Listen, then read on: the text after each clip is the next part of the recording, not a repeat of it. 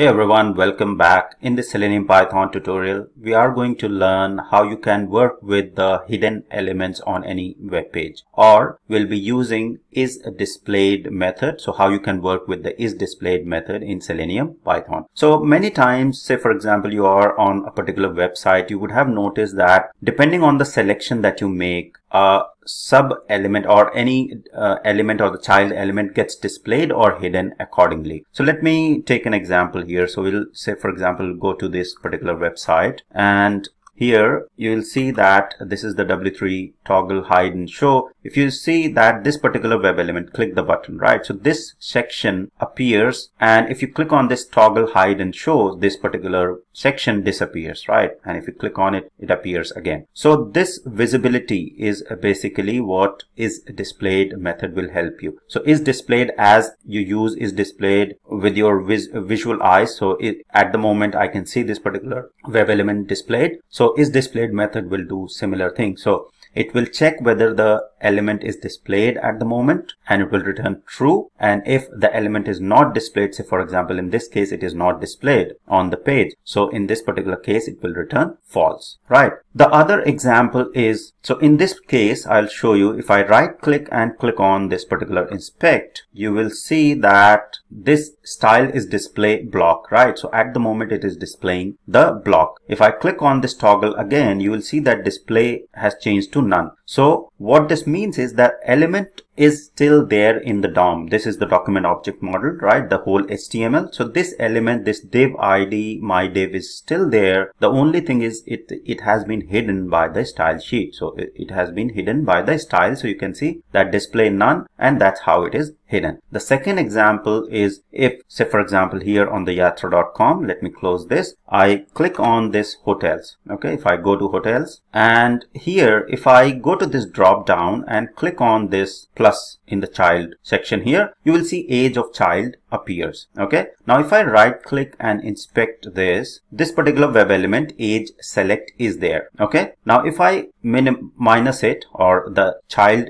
below 12 years, change it to 0, you will see that particular web element has disappeared completely. And this is a different behavior, right? So in the first case, we are having the web element code or object in the DOM. The only way it is shown and hidden is through the styling. Now in the second case, the DOM completely destroys that particular web element, right? So both the scenarios you can check with the isDisplayed. But in the second scenario, when you have this particular web element not completely present or not present in the DOM at all, in that particular case, it will throw an exception, and we'll see what exception it throws. So if I say, for example, I'll show you this as well. So let me click on this plus, inspect, and go to selectors hub and copy this particular XPath. If I paste this XPath and hit enter here, you will see one element is matching. Let me change it to 0. And I hit enter again here, you will see 0 element matching. That means this particular web element is not at all present or part of the DOM at the moment. Okay, so this scenario is different as compared to this scenario. In case of this one, if I right click and inspect this particular click button, let me go and inspect it, go to selectors hub, copy this particular XPath, paste it here and enter, you will see one element is matching because this code is there in the DOM. If I hide it and then click on enter, you will still see that one element matching has been returned. Okay, so both the scenarios, there are hidden elements, or in the first case there are hidden elements. The element is there in the DOM, but it is hidden. In the second case, the element gets destroyed, so it is not there at all in the DOM. So in the second case, when you use isDisplayed, then it will return an exception, and we'll understand that with an example. Okay, so quickly let me go to PyCharm and copy this existing code that was there with the web element state, and I'll create a new Python file, or not HTML file. Let me create a Python file, and I will say demo hidden element. I'll paste everything there and let me remove everything from this particular file. Just keep the Chrome driver manager and open the website. So we'll start with this one. So we'll open this website W3 pages where we can understand is displayed method. And now once this particular website is loaded, if we'll refresh this website, let me refresh, you'll see that this particular web element is displayed. So if I right click and inspect this particular web element and go to selectors hub, let me copy this particular XPath. Okay, so this is the XPath for this particular button here, right? This web element, click the button. We'll go to this particular PyCharm and we'll say driver dot find element by XPath, right? So find element by XPath, and we'll provide the XPath there, and then we'll say dot is displayed. We are checking whether this particular web element is displayed or not once this particular page is loaded. So what this is displayed method will return is it will return a Boolean true or false. So in this particular case, because the element is displayed when the page is loaded, it should return true, and we can print it or we can store it in a variable. So we can simply say, let's define a variable element or ELEM, and we can print. So this variable will store the true or false, and we can print that. So we can simply say print ELEM, okay, and it will print true in this particular case because once the page loads, the element is displayed. Okay, now what we'll do is we'll use that toggle button. So we'll click on this toggle so that this particular web element is hidden, and then check whether the web element is displayed or not. So let me identify or inspect the locator for that, and here in the selectors hub it has clearly shown me the locator. I'll copy the XPath and I'll simply say driver dot find element and by XPath and paste the XPath there, and I will click, close this, and I will click on this particular button. So let me minimize this as well. Now it's more clear. So now once that particular locator is, so this line, basically the line here, this particular line will click on that particular, on this toggle hide and show button. Okay, so it will hide this particular section. Now after that particular section is hidden, let's check the presence or display of that particular same web element. Okay, so in this case it should return false because the web element has been hidden. We have clicked on the toggle hide show button. Okay, so let's do that bit first. So now I'll create an object of this class. So I'll say demo, I'll create a variable and I'll say demo displayed.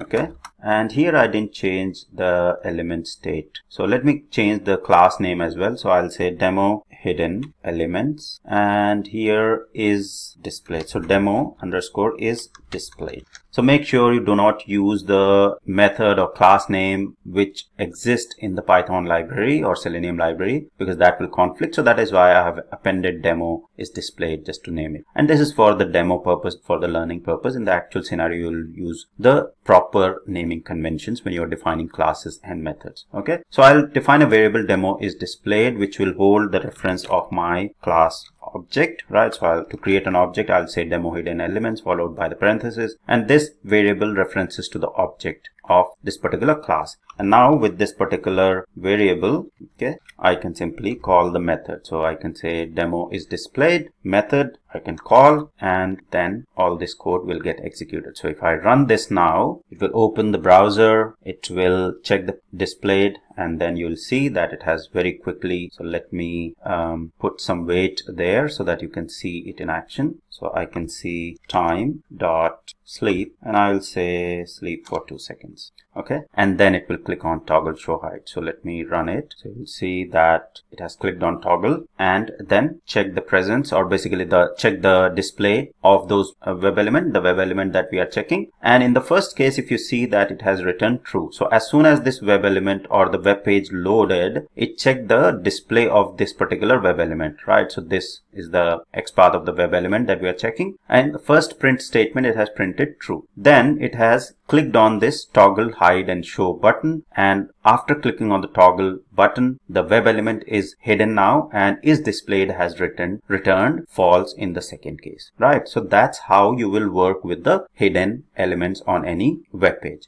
Now this is the first scenario, okay, where the web element is there in the DOM but it is hidden. Now the second case of yatra.com is where the hidden element or the element completely is not there in the DOM. In that particular case, this particular method, if you are using, it will return the exception. Okay, so let me create another method. So I'll say def and demo is displayed, and I'll name it as demo is displayed, and let me say yatra. Okay, and in this particular case, let me copy these lines there and open yatra.com. Okay, so copy yatra.com, this hotels section. So I'll copy that and we'll paste everything here. Right, so now on this particular page, as soon as I will click on this child plus button here, okay, then it will show me this particular age of child element, right? So we need to, let me refresh this page and then we'll identify the web elements to click on. So first thing we have to, so once the page loads, first thing we have to click on this traveler and hotel. So if I right click inspect and quickly copy the locator, so I'll copy this relative XPath from selector sub and I'll say driver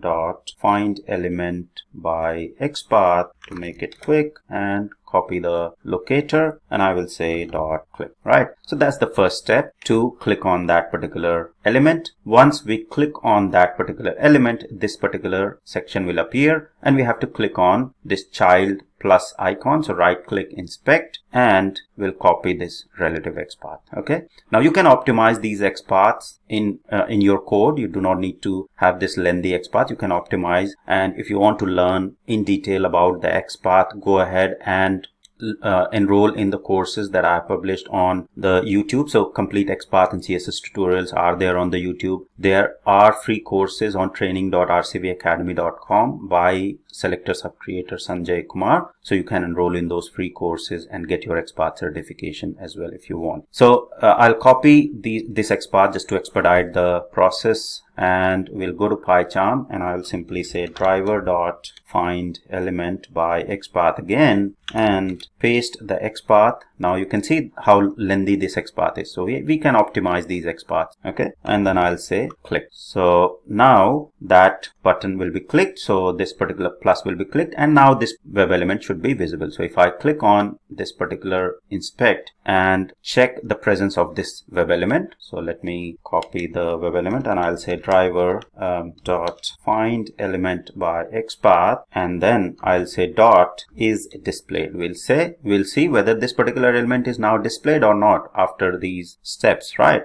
So it should return me. So we'll say we'll store it in a variable and we'll print what it has returned. So in this particular case, it should return true, right? So let me comment these. Let me comment this line out. I do not want to run the first method. So I'll simply say demo displayed and I will call the second method, which is yatra. Okay, and let's see what this particular print statement returns. Okay, so let me run this. So it's opening yatra.com. It will go to hotels, click on the travelers, and you can see it has returned true. Let me put some weight so that you can see it properly. Again, sleep here and asleep there. Okay, run again. So opening yatra.com, we'll click and then click on the child, and then it will check the display of that particular web element, age select, and it has found it and it has printed true. Okay, now say for example I change that particular, or I change this child to 0. Okay, so let's see.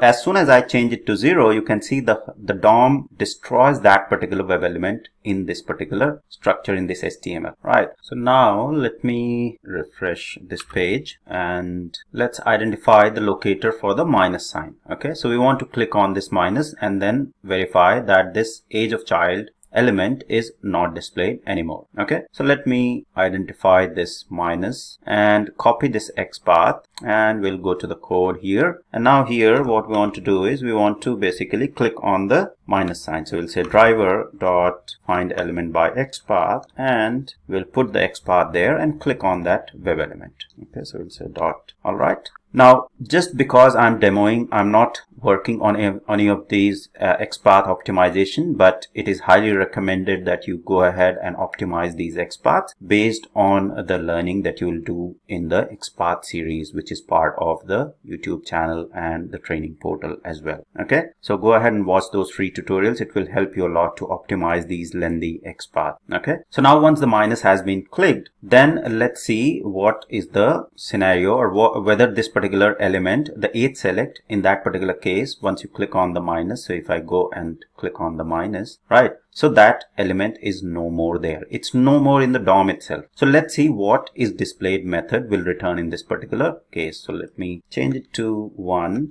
and let's see whether this will print anything or not. Okay, so if I run this now, so it will open the yatra.com, it will increase the number and then it should decrease, right? So it has changed it to 0, and then let's see what has happened. Okay, so there is an exception, and here you'll see that it has printed true in the first case where it found the element, right? So the element is displayed because the element was there in the DOM, right? And in the second case, it has started giving me an error. So at the line 31, then in 26, basically. So in a demo, so what's there in the 26? So it says element is displayed, right? So here it is giving me error, and what's the error? So it has given me no such element exception, and the message is no such element, unable to locate element, right? So why is this happening? The reason for that is because there is no such element, or the locator itself is not able to locate that web element in the DOM at all, because when we selected minus, right, when we selected minus, or the child below 12 years is 0, then that particular element is not part of the DOM at all, and you will get no such element exception in that particular case. So if the element is there in the DOM and you use is displayed method, it will return either true or false if the element is there in the DOM. If the element is not at all in the DOM, you will get no such element exception if you're using the is displayed method in the similar way as you have used in the previous example, which is basically the W3 website that we have taken.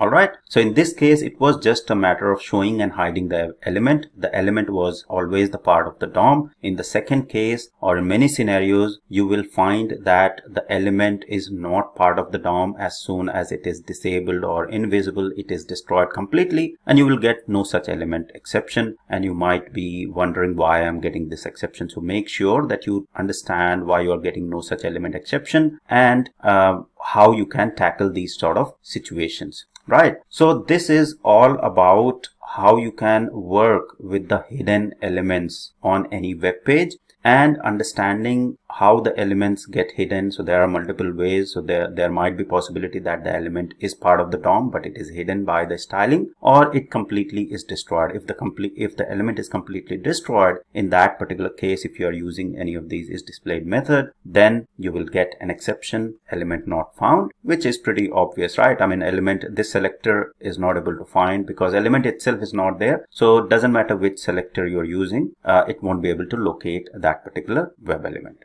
All right, so that's all for this tutorial. I hope it was helpful and clear. Thank you very much for watching.